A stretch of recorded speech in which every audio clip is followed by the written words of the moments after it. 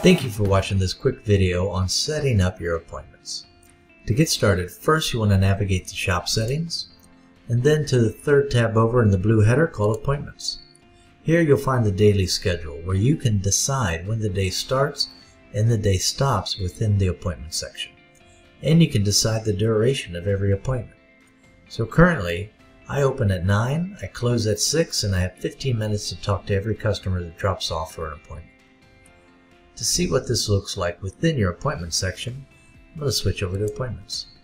So looking at the work week or the week view, the day does start at 9 o'clock and we have 15-minute increments to create some of these appointments. If I scroll all the way down to the bottom, the last appointment I create is at 5:45 because we closed at 6. You'll also see this on your day view by employee. Day starts at 9, ends at 6. Underneath your daily schedule, you have colors and labels. And you can label anything you like, from people to waiters to services to spaces like lifts or flats. So red's my waiter, blue is unassigned, I've got technician A, B, and C, my advisors, and I have lifts.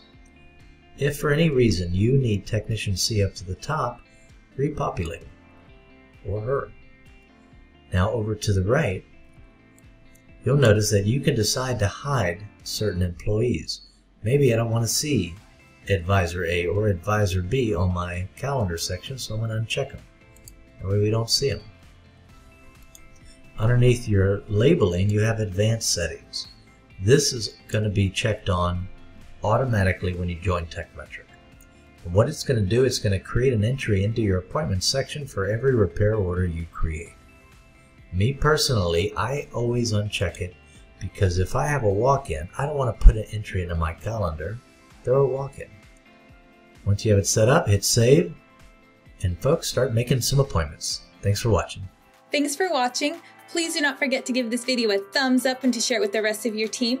Also, please subscribe to our YouTube channel if you would like to see more helpful videos for auto repair shops. Have a wonderful day.